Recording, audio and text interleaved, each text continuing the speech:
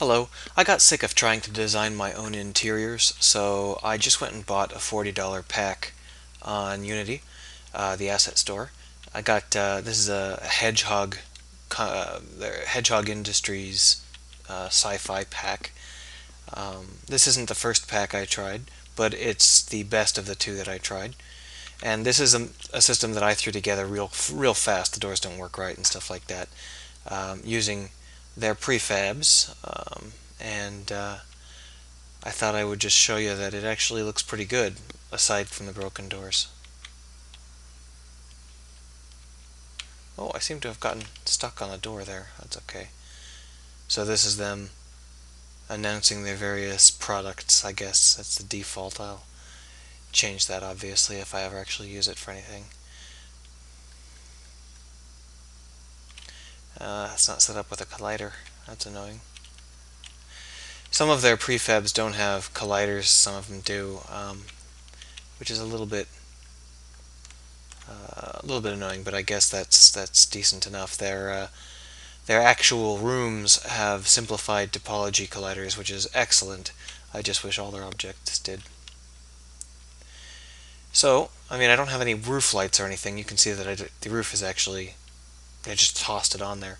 Um, and I'm not doing any multiple floors or anything just yet.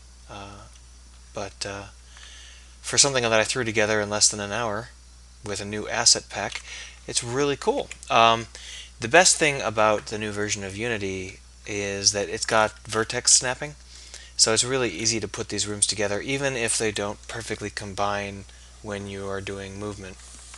And they don't.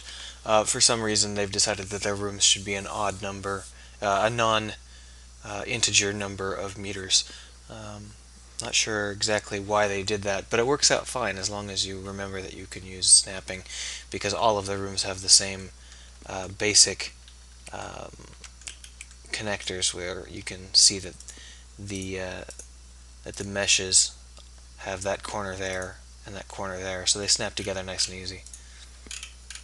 I don't know how this is for performance. It seems like it divvies up into an awful lot of components, and then it doesn't reduce when you hit play. If you see on the left, we still got all of those components. So that'll probably cost you some speed. But for putting things together rapidly, I like it quite a lot.